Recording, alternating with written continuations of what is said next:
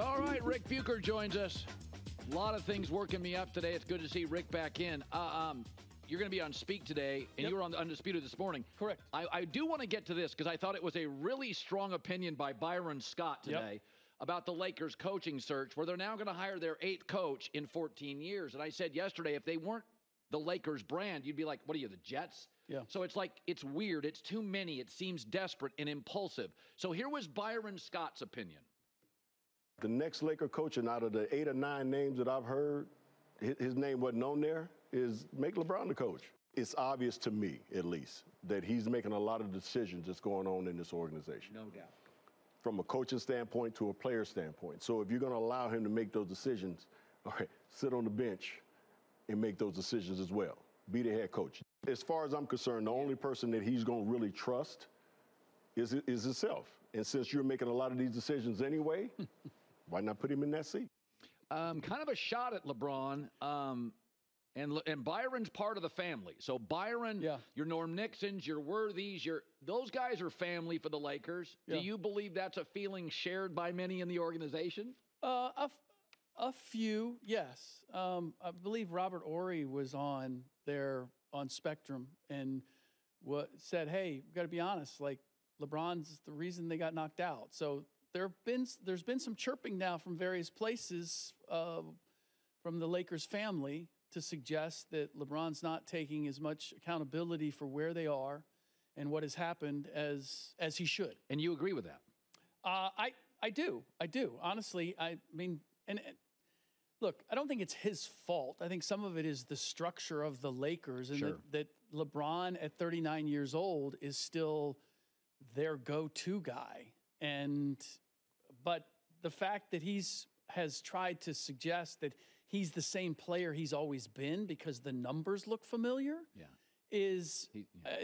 I can't take you seriously. You know the game better than that.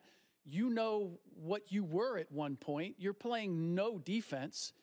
You have to play big in order to be functional as an offensive player. Good point. And that screws up the rest of the team. That's right. So it's not legit. And I think Byron is speaking for all the coaches that have been fired to say, if you're going to dictate when you go in and out of the game and how many minutes you play and how we're going to run our offense, why don't you just go ahead? It reminds me a little of Belichick. So when Belichick started the dynasty, it was do your job and sacrifice for the team. Yes. I can argue at the end, Bill got very selfish. I'm going to be the GM. I'm going to be the coach. I'm only going to have guys that I want to coach. Yeah. Well, that's not.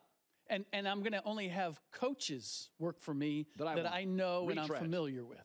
LeBron, nobody could dispute this, was a pretty unselfish player, high school to early NBA. He elevated very marginal play. He could have scored 45 a night.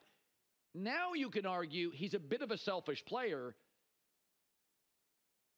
More finger pointing, less acknowledging your game has changed. I think your best point there of the many is he now dominates. He has to play big to score. Yes. He finds the weakness and bullies the smaller player more often. Yeah. In order for him to maintain the numbers and to look like he's the same player, he has to exploit. The system has to work for him at the expense of other players. If that makes sense. Yes, it does. Because if you look at the big games that Austin Reeves and D'Lo and any number of players, Anthony Davis, like all of those guys, Rui Hachimura, like had some really nice games when LeBron didn't play. And so when he plays, everybody is sort of catering to him, which again is okay. But when you lose and you're catering to a particular player, then you have to have a little sort of self-awareness and say, hey, maybe. I mean, for example, in the Denver series, I thought that their best chance of winning is if LeBron James guarded Nikola Jokic, because then you have Anthony Davis off the ball. LeBron can't guard Aaron Gordon. He's not athletic enough anymore, right? Or Michael Porter Jr. Or he's not going to chase around Jamal Murray. And he's not going to chase around Jamal Murray. Interesting. So, and you see with Naz Reid against Nikola Jokic, that if you have somebody who's 6'8", 6'9", and really strong and gets under him, that makes him uncomfortable, particularly if you have a shot blocker, Karl Anthony Towns or Rudy Gobert, lurking. that makes things difficult. But I don't believe that LeBron wanted to do the yeoman's work of I'm just going to put my energy into the defensive side of the ball. And Jokic is probably going to score on me at times. And make you look bad. Which I really don't like. I don't want that either. But for me, it's like if this gives us a better chance of winning, then that's what you should be doing. That's a pretty good take. So I've said I don't like high usage rate guys. They break down, and especially if you ask them to play defense and offense, Luka the first time. I know where this is going. He's 3-point shots done. His legs are shot. Yeah. So high usage rate guy, SGA, his numbers have come down from the regular season. Harden historically. Giannis is hurt. Luka's doesn't look like he has his legs. And I understand, like Jalen Brunson has to do it, and I do think the Mitchell Robinson injury may be the Jenga piece that the Knicks just can't keep asking everybody to play the whole game. Maybe not. The Knicks are a fascinating story. But I do, and I've said this about Luka. I've never seen MJ or Kobe. What I see is more mellow. He's going to finish an all-time great scorer. He'll play defense when he feels like it. He'll be hard to put people next to. Stuff will work intermittently. And in the end, the usage rate will leave us with a player at the end that feels a little exhausted. Yeah. I saw a change in him this year where I thought, and the usage rate reflected it, where he was getting the ball out of his hands quicker. He was utilizing his teammates more.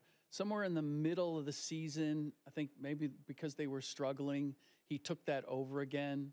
I think he's willing to. And actually where the light came on for me is watching him with the Slovenian team. He does not dominate the ball with the Slovenian team, and they collectively are better as a result of it. So I believe he has that capability and that willingness.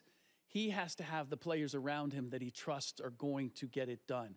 Kyrie helped with that, and I think when Tim Hardaway Jr., if I'm not mistaken, either got injured or fell off, he started to take more of it.